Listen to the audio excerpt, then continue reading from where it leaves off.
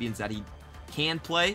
It will be the Jace at the very end, and I do think that this Jace is probably going to be going towards the... Yeah, it's quite interesting. My impression of this champion watching and even talking to some of the LPL pros is it just kind of seems like a much lower damage. Ooh, but we're going to see the Ignite actually be popped by Crisp and the level 1 kill found by LWX. It looked like Crisp was unmounted, but suddenly getting the mount up there. Double Scuttle already going over to FPX. They have full control over this river, and this is going to be the third potential gank that Irma has seen in 4 minutes of game time. He's gonna find the comeback kill, however. Really surprisingly, didn't look like Bo and Doinby were synced up.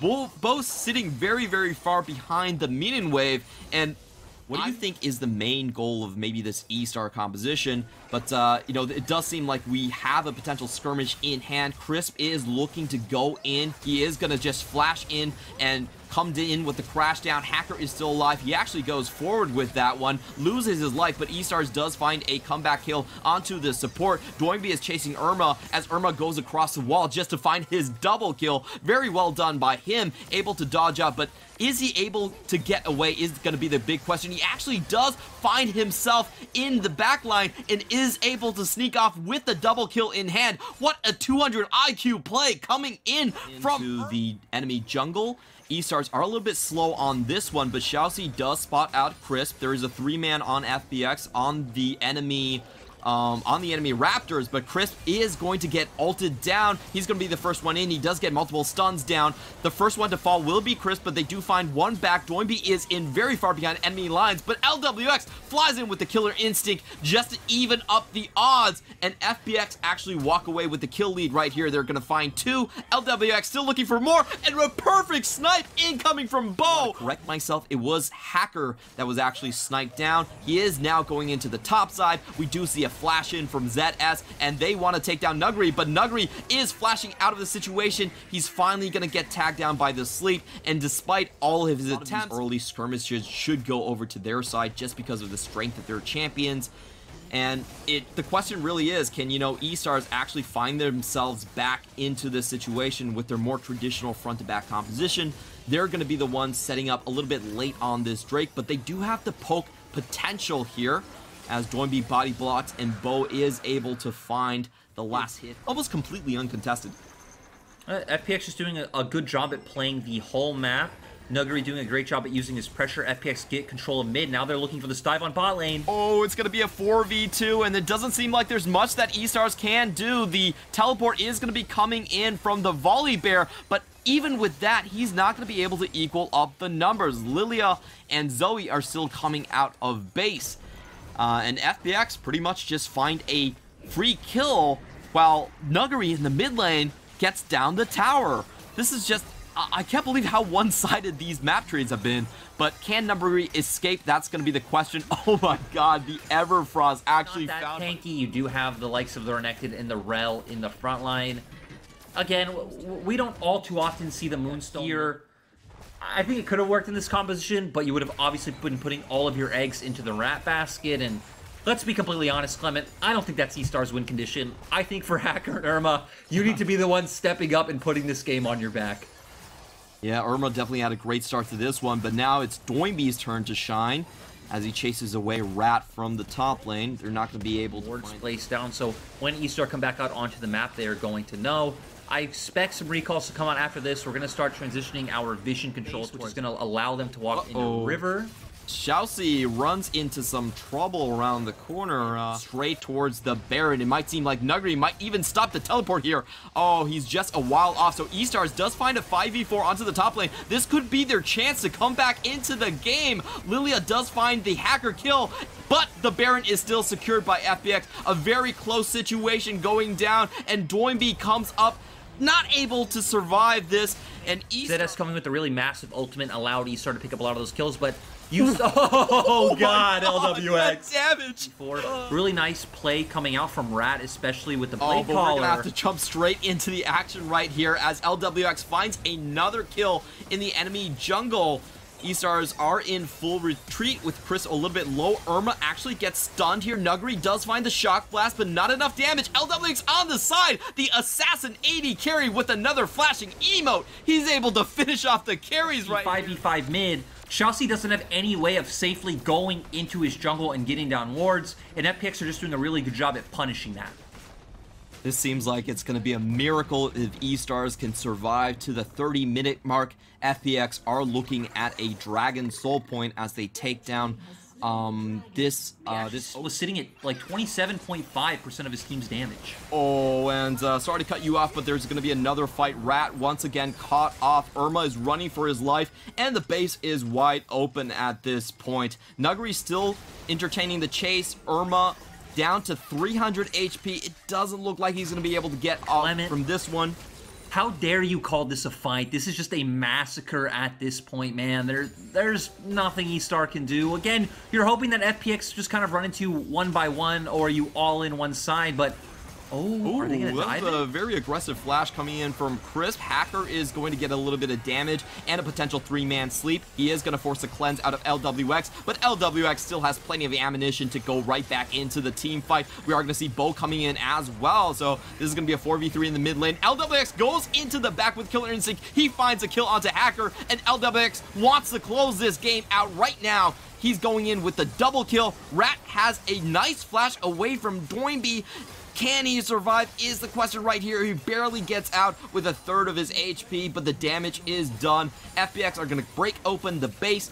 They find the inhibitor in the mid lane, and this is going to be a 2v4. He has been the highlight on this young eStars team for me. It's such a great outplay early on. Doinby is going to find himself in a 1v5 while the rest of his team members take down the Baron, but he's going to make a very good fight here. Actually survives until... Yeah, and I want to see if FPX either end this one 5v4, or, you know, you just wait out the 35 seconds and then Doinby's TP is up. You could even just go take Dragon in that time and then start your push once again and bring the TP in. But ooh, ZS is actually TPing on the map. Actually flashing forward here. We have to pay attention to the mid lane. Crisp is the one that's stunned up. He has to flash out as well. And Nuguri isn't even going to join this one. Nuguri's actually just staying at the enemy base. He believes in LWX. LWX goes in with the Gale Force, finds the kill, flashes out. Bo is going in as well. And this is another situation where eStars have the numbers advantage. Nuguri actually just waits in their own base to find the cutoff right here. What a 200 IQ play. 5 head poggers. They're going to find the kill onto Volley Bear and most likely just finish the game right here, right now. That was... I just love that play from Nuguri, knowing that he doesn't have to rotate, waiting for the enemy team to come into his waiting hands. It was just nice to see, Clement, right? We did our... But it will go back to the Orianna as the final pick for eStars. So walk me through this these compositions, Lurk. What do you... You can't feel all the raw healing you're getting out of that kind of build. Chris goes in for the combo. Chelsea does have to flash out, but can't get out of the seismic shove. This looks like it's going to be first blood over to FPX.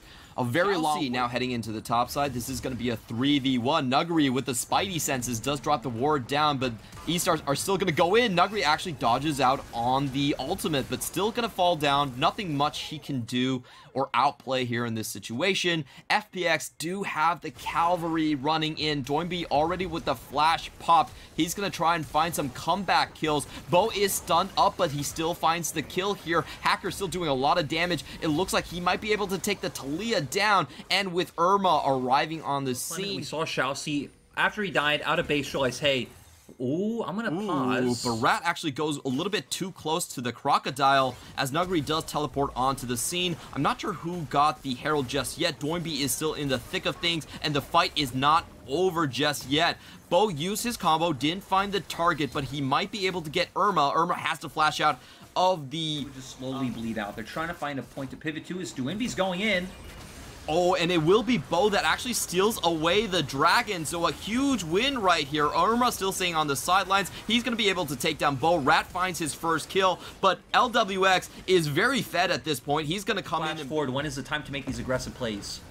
Looks like Irma is going to have a little bit of trouble right here as Bo does come flying in. He always had advantages in lane for that one. Nuguri is most likely going to be able to get away from this one. We do see the ultimate ZS coming down. Nuguri actually flashing straight back in. A little bit of a head scratcher of a flash there. He can warrant his death. Probably not going to get anything here. Yeah, just going to chase him off for a little bit of priority here. Does find the stun onto Hacker, surprisingly. Uses the Stride Breaker, is going to put a little bit of damage as Bo is heading towards the top lane. But can he actually get here fast enough?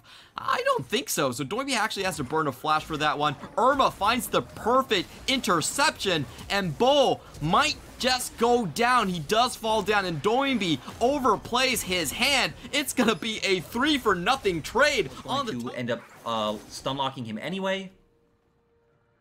Okay, we're going to be waiting on a replay for that one, but in the meantime, Bo nearly finds the solo kill onto Rat. However, he likely will pay with his life as the Infernal Trigger does go down. Xiaoxi finds the kill onto that one. Bo had full vision of both the support and the AD carry, but he wanted to, he wanted to hedge his bets right there. And all of a sudden, FPX actually give up 4 unanswered kills. And, right there, Bo thought his full combo would be enough to just a straight up 100-0 the likes of Rat. Wasn't able to, got punished for trying to make that gamble play. But FPX, well, the whole time the top half of the map are just kind of creating shenanigans. LWX and Crisp are doing, the Lord's work, just kind of snowballing the gold, the objectives, and making sure that FPX can still win this game. This is definitely fun times. We don't usually see Doinby and Nuguri get on the cloud. Play with the Renekton though and try and get him more kills and then set up for this. Bo is targeted out here and goes down to Rat once again. Set up the Talia combo, but Bo is just looking to set it up himself from Fog of War. He's still a very new player as Doinby goes in. Doinby does find the stun onto Hacker, but Hacker with the Zhonya's is able to delay himself going down. And now Doinby still going at it again, falls down 1v3 underneath the enemy tower. LWX still doing a lot of damage onto the backside. He's going to be the one that cleans things up. And, there were a lot of questions. ZS over to the play, and it looks like a potential Baron contest between these two junglers. Hacker doesn't find his way in at all, does not have the flash, and that's a beautiful 3-man knockup coming in from Bo. He's going to be cleaning up this team fight. The Ornn is a little bit too late to the action. He has to run away from the situation, and it's about how many players can eStar still keep on the map after this.